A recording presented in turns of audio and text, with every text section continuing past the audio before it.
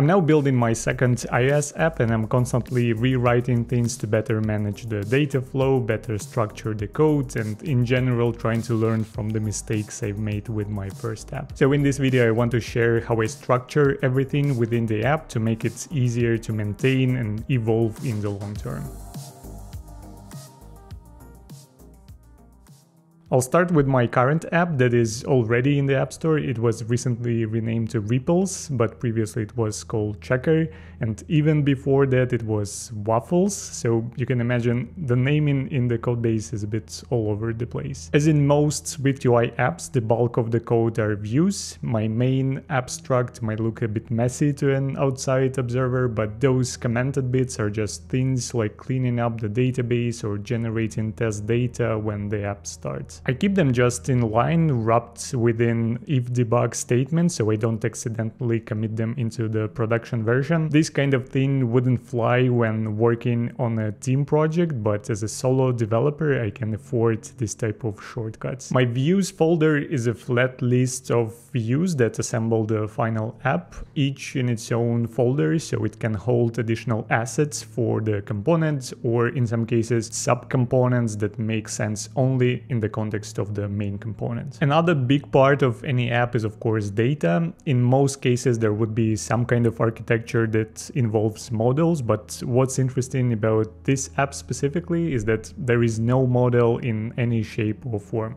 All data is being read from database in a bunch of structs and then fed directly into the view hierarchy. Initially with this data architecture, I try to mimic some ideas that I've used in the past in web development to have this global data store that acts like a state for the whole app, and every time the data changes, I would update this global store and the whole app would re-render, keeping all the views perfectly in sync. I really like the simplicity of this approach, but turns out while SwiftUI tries to be very efficient with rendering, there is no way around the fact that recreating the whole view hierarchy on every single state change will be slow if there are enough views on the screen, which is exactly the case with Ripples on its boards gallery view. So over time, I've come up with a few optimizations and techniques how to keep the performance manageable, even with my current data design, but eventually I'm going to migrate everything to SwiftData and take advantage of the Swift observation framework. I'm already taking this approach with the new app. I'm going to show how it looks there a bit later. This custom data architecture is also powered by a custom database layer, which is inside database adapters and database stores folders. Because it was my first iOS app, I really wanted to explore things as close to the hardware as possible to really understand how everything is wired together before I just take off-the-shelf packages for everything and abstract away the internals. So I built myself a database adapter, migrations engine, all of that stuff, and I definitely learned a lot and I don't regret anything, but as I mentioned, now it makes much more sense just to use SwiftData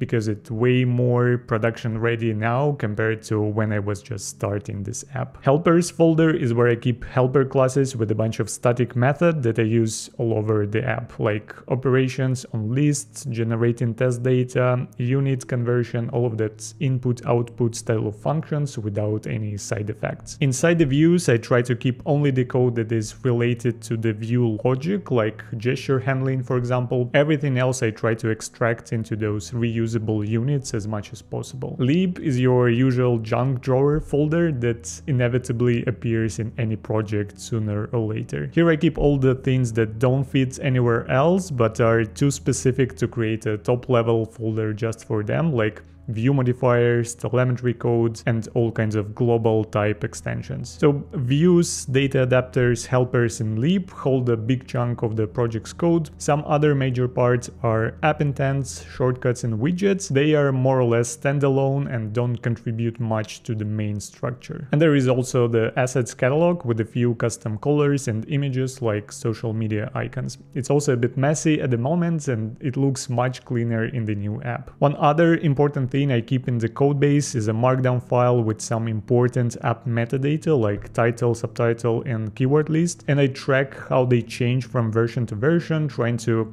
estimate roughly how my current metadata performs in terms of App Store search optimization and tweaking it slightly with every release. And I hope one day App Store Connect will have similar feature natively. Now moving to the new app. The app is called Lean. It's for tracking intermittent fasting that I got into about a year ago. The structure is very similar. Most of the code is inside the views folder, but I've added a dedicated folder for view modifiers that were previously inside the lib. I started to use them way more to extract reusable parts of views, so they graduated to their own top level folder. Similar helpers and lib, and instead of my custom database adapters, now there is a models folder with SwiftData models. The model itself usually has a few static properties with custom fetch descriptors that I can then reuse in my views and not to write those predicates every single time. And then some static methods that handle business logic, like scheduling a notification when user starts a new fast. Previously, this kind of code would be in a view, but now when I have this concept of a model in my architecture, it makes much more sense to keep it here and to make views even leaner. One huge mistake I'm fixing with this app is not having a separate developer and production version of the app that I can install on the same device at the same time. With Ripples, the issue is I build it for myself and I use it to track my day-to-day stuff,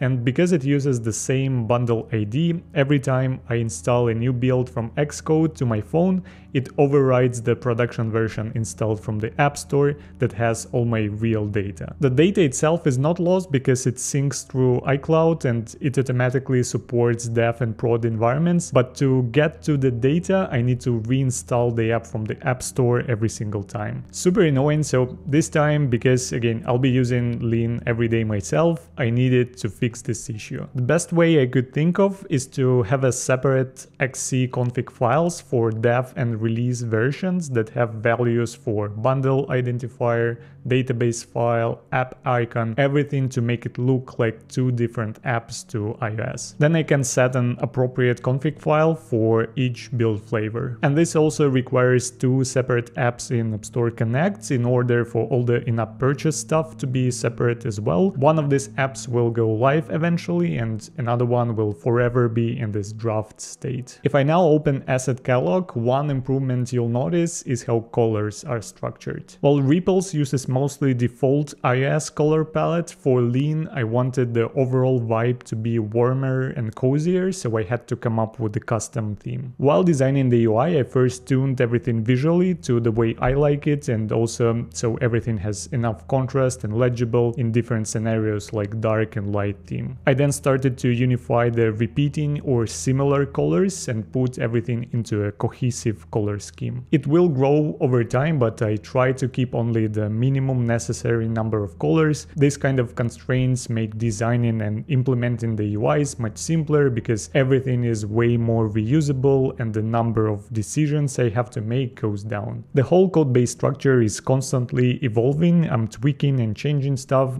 That's one of the reasons I haven't released Lean yet, but I think of it as an investment that will pay out in the long term.